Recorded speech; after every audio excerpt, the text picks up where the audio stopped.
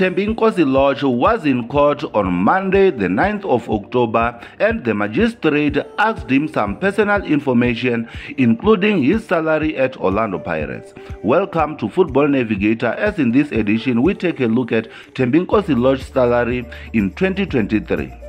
But before we resume, please take your time to like this video as well as sharing it across all soccer fanatics.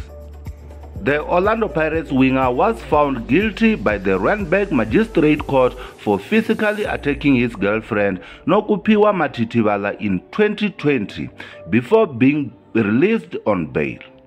With the player's fate still to be decided, his lawyer is believed to be seeking a lighter sentence. The magistrate has inquired how much would Lorch be able to pay if a fine was imposed. It might not come as a surprise that Lorch is earning 165,000 rands per month.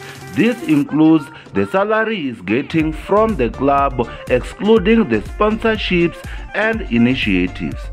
He is considered a top-paid football player in South Africa, and he has been with the Sea Robbers for 8 years now.